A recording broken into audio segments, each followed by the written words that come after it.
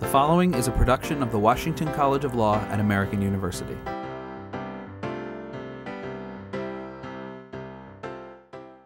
Hi, my name is Jamie Raskin. I'm a professor of constitutional law at American University's Washington College of Law, and I'm also director of our program on law and government.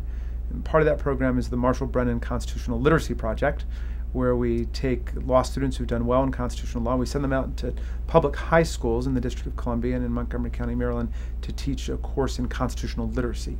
One of the great heroes of our program is Beth Tinker, for having stood up for her First Amendment rights when she was just a kid. And of course, her victory became a watershed moment in the history of the constitutional rights of young people.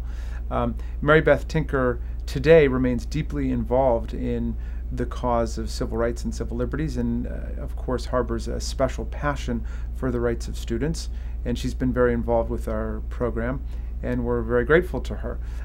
This interview that you're about to see was done on the 40th anniversary of the Tinker decision. It, of course, was handed down by the Supreme Court in 1969, and so we did a 40th anniversary interview with Beth to talk about what actually happened in the case, what all of her memories and recollections are of the events that transpired in the Des Moines School District, what happened with her family, what happened with her friends, what happened in the school, and then how the events that led to Tinker versus Des Moines School District influenced her life and shaped the person that she became today. So we hope that you enjoy it and that you check out the special symposium issue of the American University Law Review on the occasion of the 40th anniversary of Tinker versus Des Moines, which talks about the impact of that case on American constitutional jurisprudence.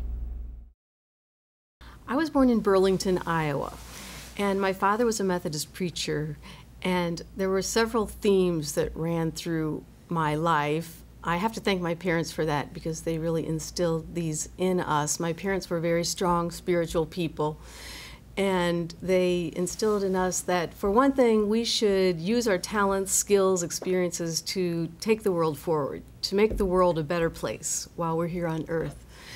And so that has really directed my life quite a bit. And there's a prayer that my parents used to like. It starts out, "Lord, make me an instrument of thy peace." It's Saint Francis, I think, of Assisi, and that really has directed my life. Your father was a minister, Methodist minister, is that right? Yes, he was a Methodist minister, but then my parents later became involved with the Quakers. So their idea, which I also embraced, of a better world, part of that would be a world of more peace and less war, and that was a very important part of what we were going to, of how we envisioned a better world, and also a world with justice.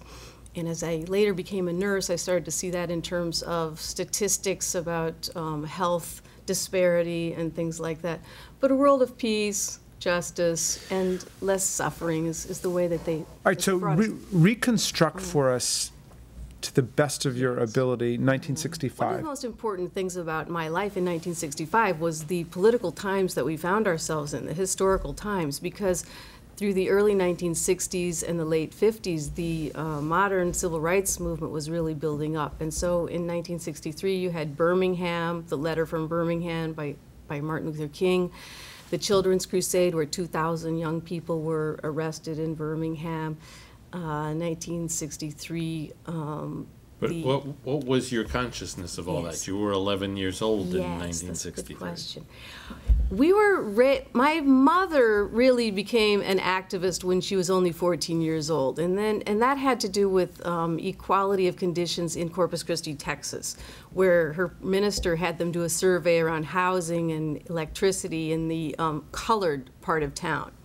So this was only in 1935, so right at the time when Thurgood Marshall was busy suing the University of Maryland and the University of Missouri, my mother was in Texas in the early stages of her involvement with the civil rights movement.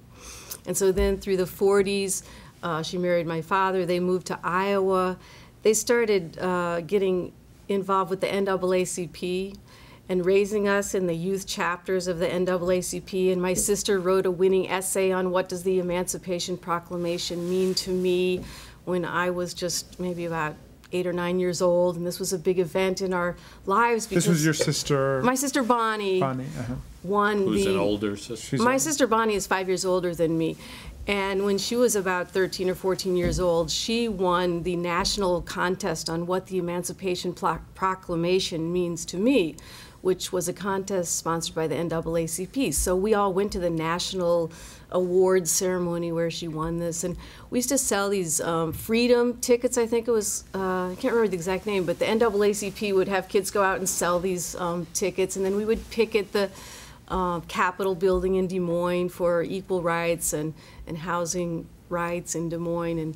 And my mother, I remember she would go to the sort of poor area of town, and she got real involved with social justice issues, and she would tell us stories about how, you know, little children were so poor and their landlords wouldn't keep up the place, and so, you know, the mother would tell her about a rat running across the child's face in the middle of the night. And as a child, these stories were so important to me, and it made me feel so much that I needed to do something to make that. So you had a very politically conscious upbringing as a kid. Yes, we were very, our upbringing was completely involved with the issues of the day.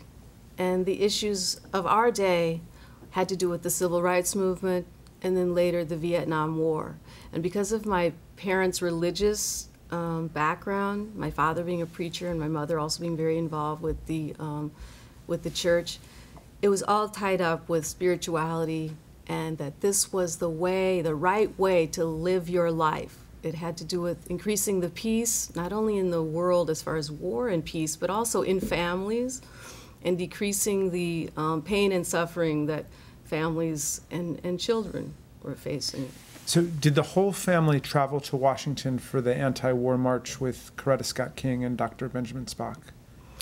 No, the whole family didn't go to the anti-war march in 1965. We did go to the 1963 March on Washington that Martin Luther King spoke I didn't know at. You were there? But yes, but the 1965 Peace March, we didn't all go to that. My sister went, and my brother John went. And then when they came back to Des Moines, I was 13, and were you too young? Told us. Why didn't you not go? I don't remember why I didn't happen to go to that march. But by 1965, I know that we already had heroes through the civil rights movement that had risked their lives to stand up for voting rights. Children that, you know, we saw who were facing dogs and water hoses on TV, and these were our heroes. So by the time we got to 1965 and the Vietnam War started building up, we had so many examples of strong people that stood up for what they believed, and that really made a difference